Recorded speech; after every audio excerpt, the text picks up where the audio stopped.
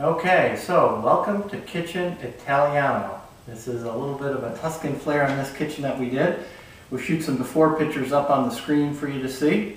But wanted to show you some things that we had done in this kitchen. We went ahead and arched the doorways and over here, and all three entryways into the kitchen or passageways were arched to give it that Tuscan flair. Then we had a firm we work with come in and put textured walls on it, and went ahead and treated the paint and the molding and everything to match the doors that we put on the cabinetry. So look at the cabinetry.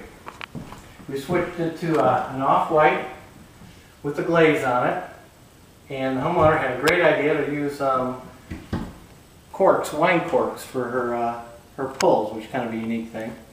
And a couple other things we did. Nice roll-out trash bin underneath the range. Do I look fat on camera? I don't know. So the countertop was done in a cement type product, so it looks like it's troweled cement in there, but actually it went over the existing countertop. So it was kind of neat. We had to redo the island countertop, but the countertop over here was all just put over the existing laminate top to give it some good texture and flair as far as that goes. Also did some roll-out trays. I think they are in one of, probably over here. There we go. So roll-out trays that we topped in.